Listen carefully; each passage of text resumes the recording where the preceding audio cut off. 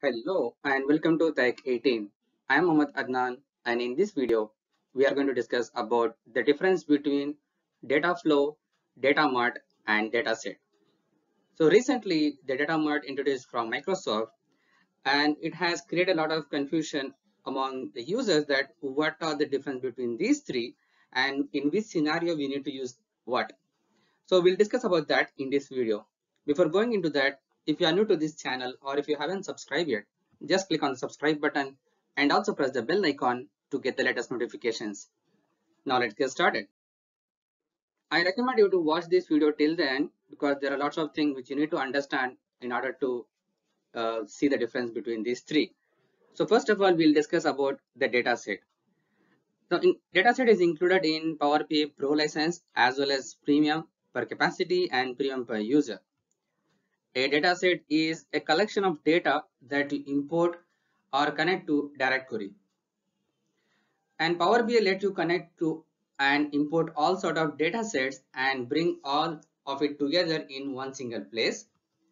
Dataset can also source data from data flows and data marts. I repeat again, dataset can also source data from data flows and data marts. And in one single data set, we can use over and over in one or in many workspaces, and it can be used in many different reports. Visualization from that one dataset can display it on many different dashboards. So this is about dataset.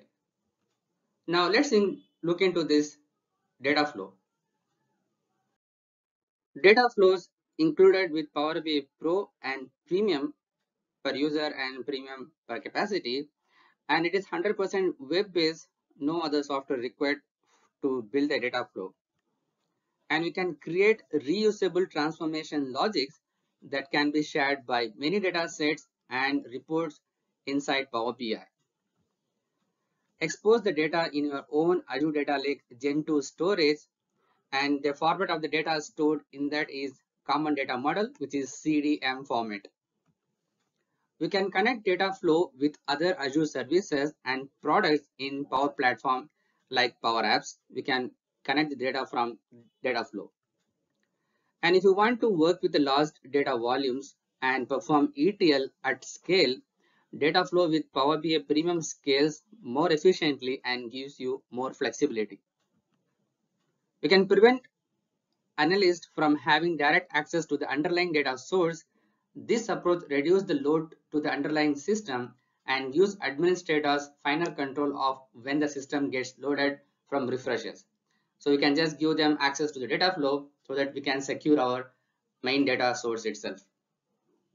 Now let's have a look into the data mart. Data mart included in Power BI Premium capacity and Premium per user. So this is not available for a Pro users. Self-service users can easily perform relational database analytics without the need for a database administrator or developer. So they can build data mart by themselves. Data mart provides end-to-end data ingestion, data preparation, and data exploration with SQL, including no-code experience. So they are visual interface which you can build all these kind of operations.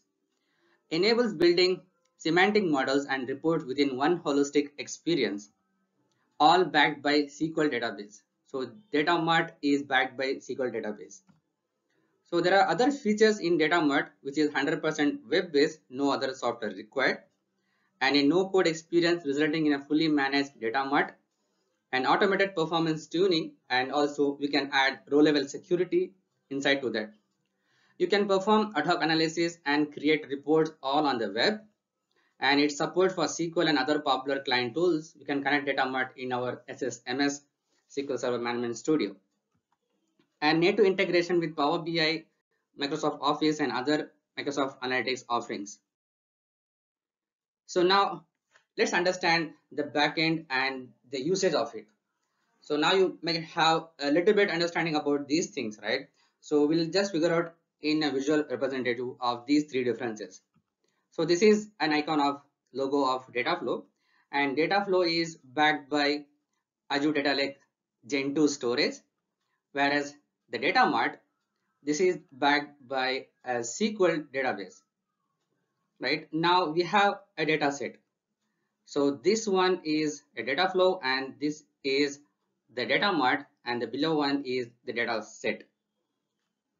So we can create data set connecting from data flow or also from a data set, data mart. If you are creating a data mart, by default it will create a data set to build the reports. So you're not able to create directly report connecting to a data mart, but even though if you create a data mart, Power BI will automatically create a data set, and based on the data set you need to refresh, you need to build your reports on top of that. So what about this data set? So the data set, you can use it in your Power BI, and the data flow, you can not only create a data set out of it, but you can also use in other services like Power Platform.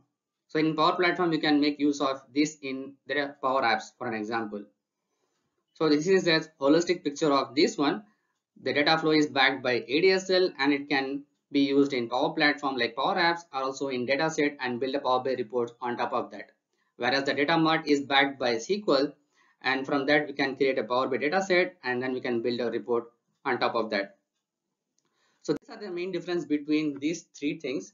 I hope you got a clear understanding about the difference between a data flow, data mart, and dataset in Power BI. If you like this video, just click on the big thumbs up button. If you are new to this channel or if you haven't subscribed yet, just click on the subscribe button and also press the bell icon to get the latest notifications. But make sure you turn on the notification on your devices.